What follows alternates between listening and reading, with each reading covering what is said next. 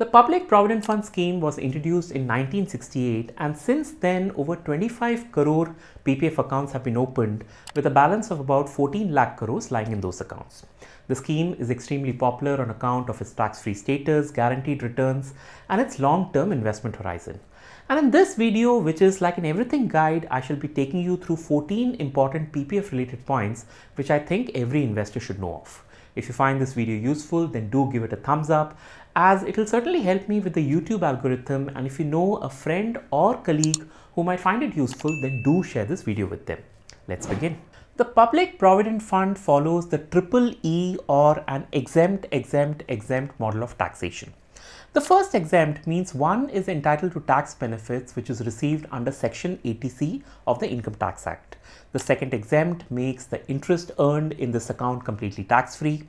And the third exempt allows all maturity proceeds to be exempted from capital gain or wealth tax.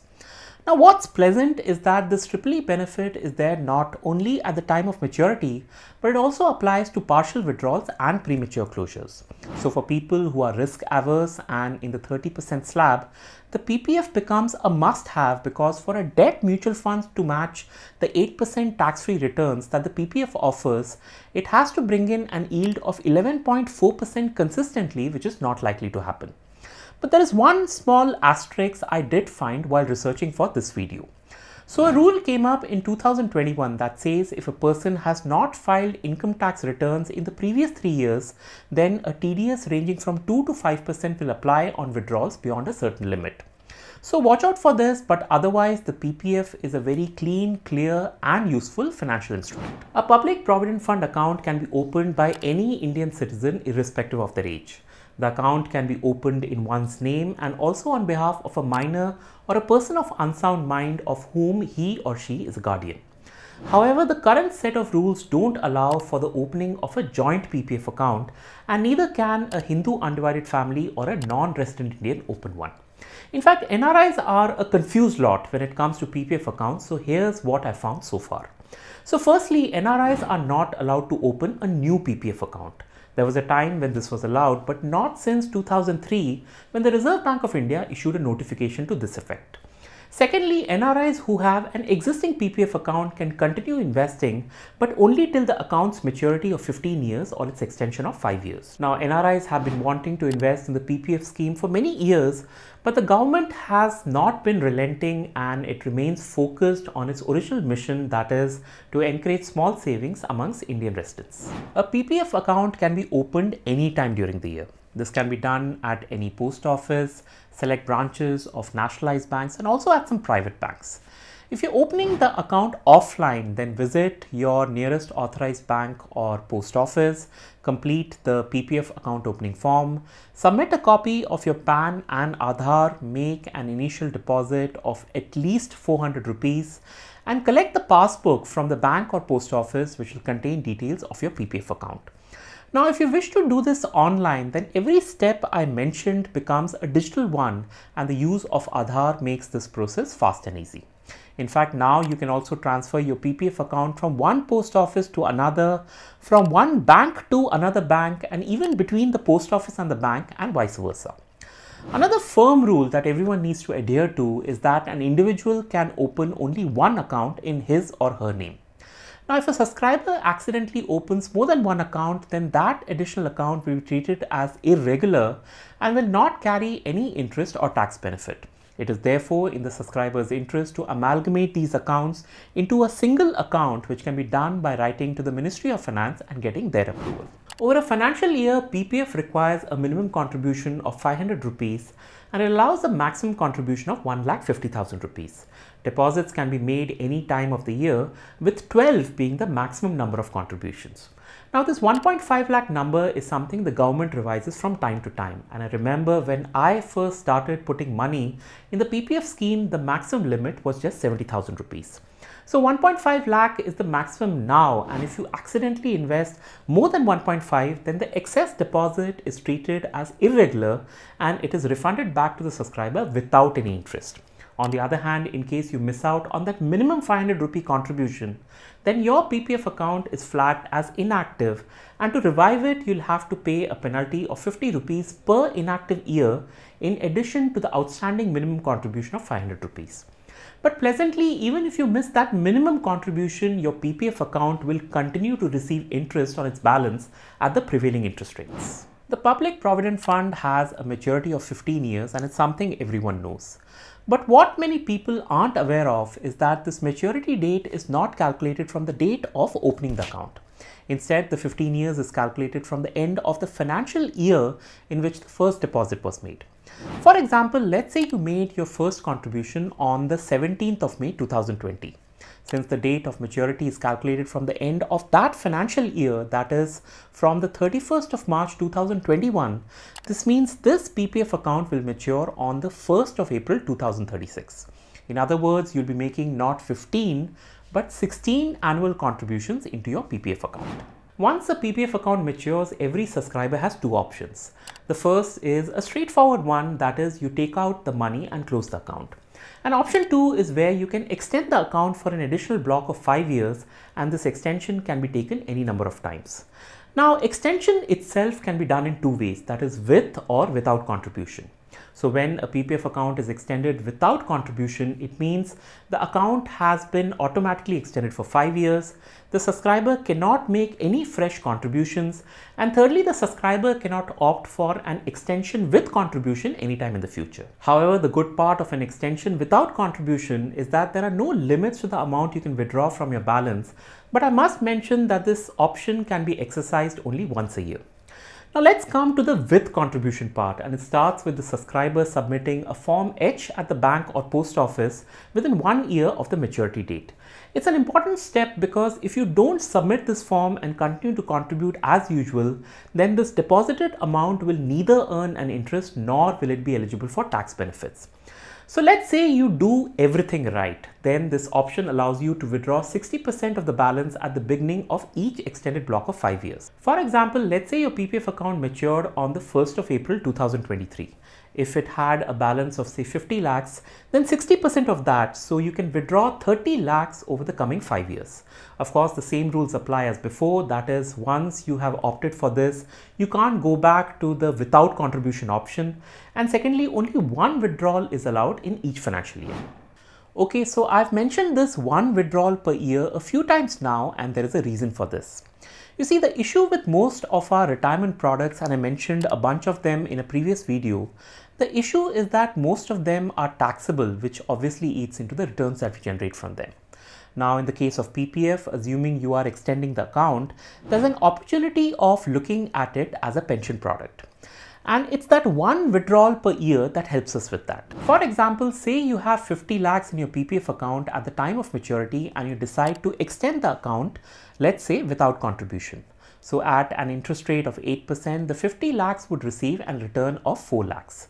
Now you can withdraw this 4 lakhs, perhaps keep it in a savings account or a short tenure FD, but that's a very handy 33,000 rupees a month, and the best part is that this amount is tax free. So work out the math, it will be slightly different in the case of with contribution extensions, but receiving a tax free pension every year while keeping my PPF balance absolutely intact is certainly something I will not ignore. If you're getting good value from this video, then please do give this video a thumbs up. And if you aren't a subscriber yet, then do consider becoming one, as I can then serve you videos as soon as they are released, and also share with you some investing strategies, tips and stories that I continually post in the community section. The PPF rules allow parents to open an account on behalf of a minor, but please note both parents cannot open separate accounts for the same minor. So effectively it is one minor, one PPF account. Now, from a contribution standpoint, the current law allows a maximum of 1.5 lakhs on an aggregate basis. What I mean is the parent cannot put 1.5 lakh in his or her PPF account and another 1.5 in the minor's account. So together, that is, you and your child can aggregately contribute a maximum of 1.5 lakhs.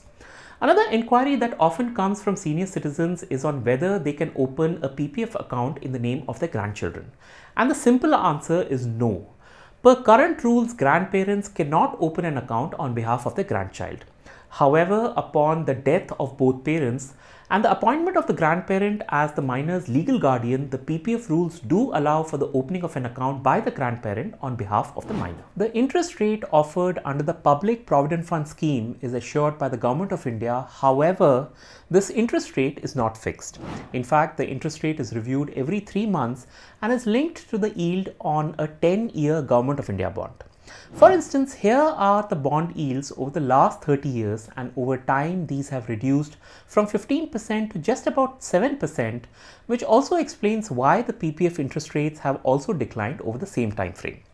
Now, I've read a few articles where some authors have pointed out to this downtrend and have even challenged the efficacy of PPF investing. But what none of them did was to link the interest rate to the prevailing inflation within the country.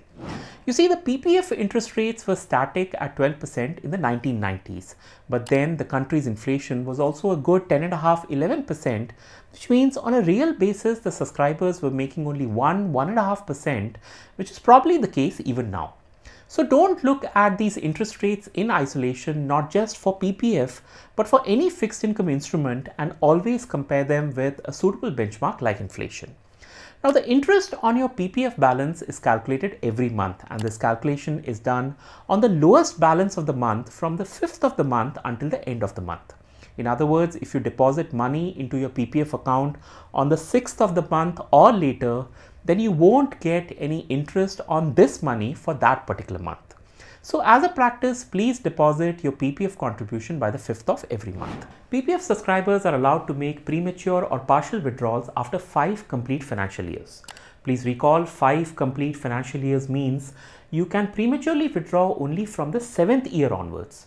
Now, obviously, this comes with certain conditions, which includes things like you can do only 1 partial withdrawal per financial year, no loans can be taken against the PPF balance going forward, and one can withdraw only up to 50% of the previous financial year's closing balance. Now, remember, these conditions are for the primary 15-year account, and in cases of extension, one can withdraw any amount in case of extension without contribution, and 60% of the balance if it is with contribution. The point is, this 50%, 100%, 60% is important for a PPF subscriber to understand, especially if this PPF corpus is being maintained for any major planned expense like buying a house, a child's marriage, higher education, etc. The premature closure of a PPF account is possible under 2 conditions. A, the account must have completed at least 5 financial years, which means you can apply for the closure from the 7th year of account opening. And B, the closure is allowed only on specific grounds such as the treatment of a serious illness, higher education, or a change in the residency status.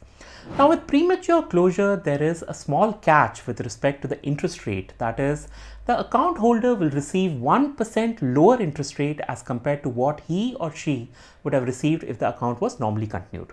Again, 1% might seem a very small number, but it's 1% from the day the account was opened or when the account was extended. For instance, let's say you had opened the PPF account some 10 years back and you've been receiving an 8% interest. Now, when you close your account prior to maturity, all the interest that you've accumulated over the last 10 years will actually be recalculated, but this time this will be done not at 8% but at 7%. A request for nomination can be made at any time of opening a PPF account or at any time during the investment period. Actually, I've heard from a friend that setting up a nomination at the time of opening an account is quite cumbersome because the Form E, requires the applicant to bring in 2 persons as witnesses, which can be quite a task. But anyways, nomination is a must do, and the PPF rules allow an investor to have 1 or multiple nominees. This nomination can be changed or cancelled any time during the investment period, and you can even define the percentage of sharing amongst the nominees. And in case no one has been nominated, then the legal heirs will receive the investment proceeds upon the death of the PPF subscriber. All PPF subscribers are eligible to take a loan against their account balance, and this loan can be availed in the 3rd, 4th, 5th or the 6th financial year. The amount of loan offered is actually quite small and is capped at 25% of the account's preceding 2 years closing balance. For example, say you apply for a loan today, that is in May of 2023. In this case, the maximum loan amount will be calculated considering the account balance as on the 31st of March 2021, and the balance allowance will be 25% of that. In terms of interest rate, these loans are charged at 1% higher than the prevailing PPF interest rate. So since currently the PPF offers an interest rate of 7.1%, it means the loan against PPF will be charged at an interest rate of 8.1%.